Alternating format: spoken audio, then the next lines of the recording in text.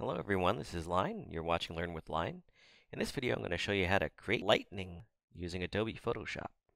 So to do this, we're going to create a new layer and we're just going to use the pencil tool. So usually you can hit the letter B to get to the brush, but if you click and drag out, the pencil tool exists over here.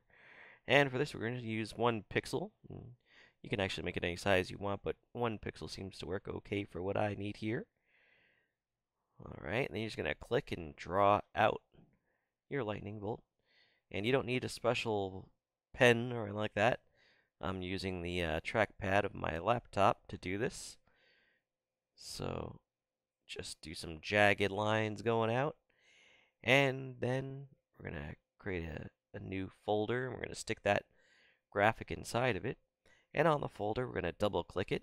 And we're going to go to an option that says outer glow. If for some reason your outer glow is missing, I noticed that it has been missing by default. So you're going to go and click on this little effects drop down icon at the bottom, hit the little FX button, and then outer glow is over here.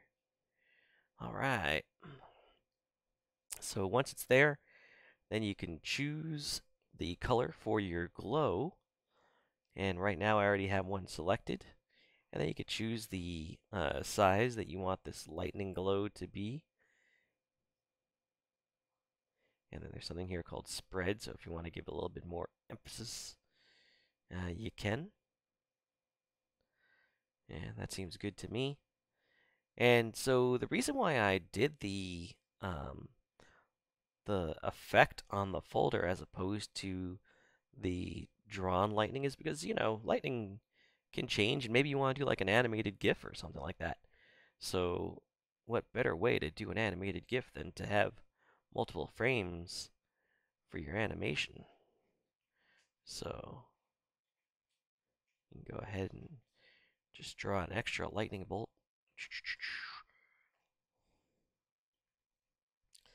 And this way, when you're switching between the 2 lightning bolts, it looks so cool.